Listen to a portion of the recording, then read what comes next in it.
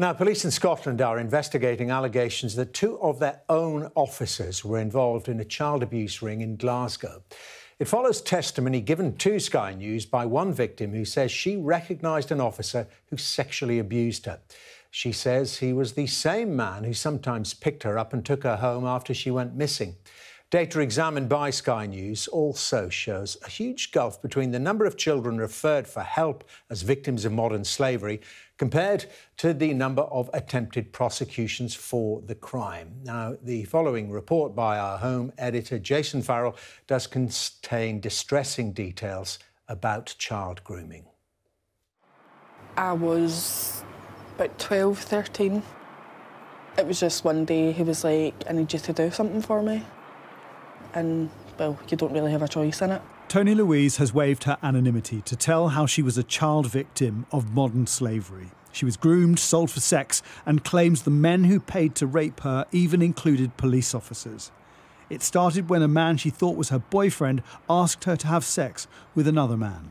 I was kind of like, I don't really want to do this. And he was like, well, it's too late now. Like, I've already told him that you're going to do it.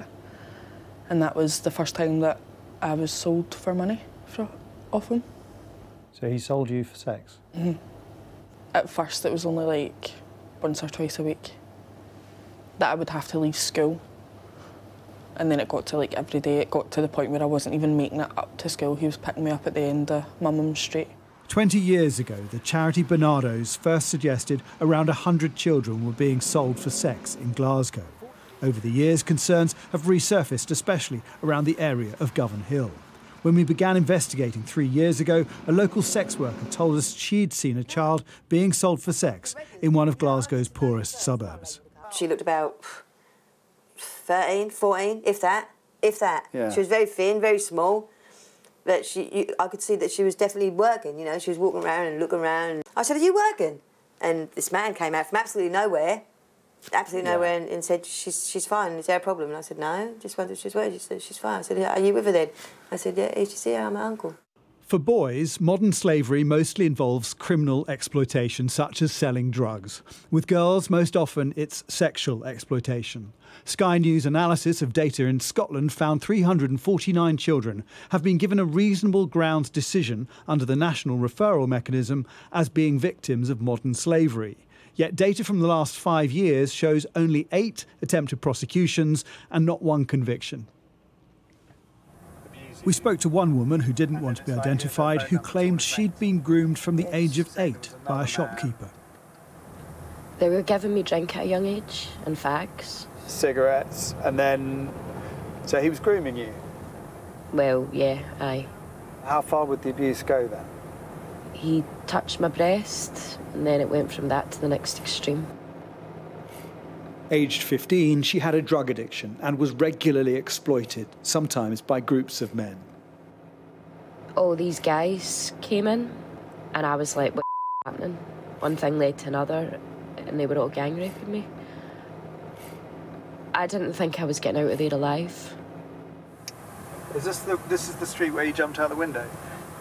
The street we drove down where Anne-Marie says she was gang raped is the same street where Tony Louise says she was abused in what is now an abandoned housing block. She says she was sold to up to 30 men a day, men from all walks of life. Among them, she claims, were 2 police officers.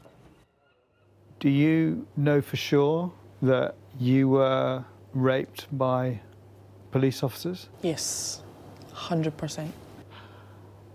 How do you know that? Because some of them were the ones that took me home when I'd been reported missing. So I seen them in their uniform. You are kidding me? Nope. They knew where I was the whole time. So the people taking you home in the police car had sex with me when I was underage. She says one officer abused her several times over 6 months. Did he try and pretend it hadn't happened? I think it's work mode is different to I'm going to rape a child mode. Like, it was never acknowledged.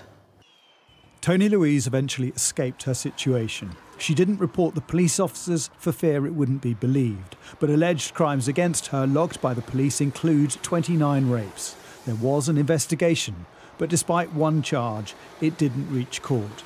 When I went to the police, one of the police officers turned around to me and went, "You've got a very active imagination for a wee girl, haven't you?" Tony Louise has now reported the alleged incidents involving police, and in a statement, Police Scotland said a new report of child exploitation involving police officers from 2014 was received by Police Scotland on the 9th of May 2022. This report is now being investigated by specialist officers from our National Sexual Crimes Unit, and we are unable to comment further at this stage. It's hard to get a handle on the scale of this, but we've spoken to a number of grassroots charities who say it is a problem, and one who said off the record that organised child sexual abuse was a hidden pandemic across the central belt of Scotland. Police Scotland told us they wanted to reassure anyone who's been a victim of sexual assault that time is no bar to reporting, and all allegations will be fully investigated regardless of the identity of the perpetrator. Jason Farrell, Sky News, Glasgow.